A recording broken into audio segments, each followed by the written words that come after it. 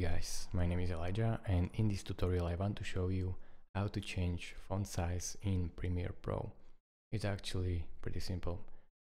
Go ahead and create some text. So I will create this.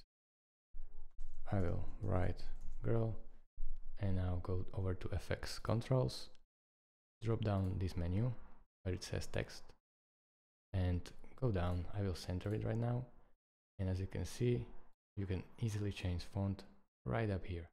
So just select your text. I will make it uppercase and go over here and simply choose whatever font you like. Of course, you can download some from the internet or pick one of these. So let's say I like this one, Railway, so I will click it, and now as you can see I will space it a little and make it bigger, and I can make it bold as well. Oh, it is bold already.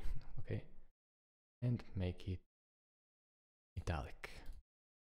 So that's it. That's how you change font in Premiere Pro. Thank you guys for watching. If this video was helpful to you, consider subscribing and liking this video, and I will see you in the next tutorial.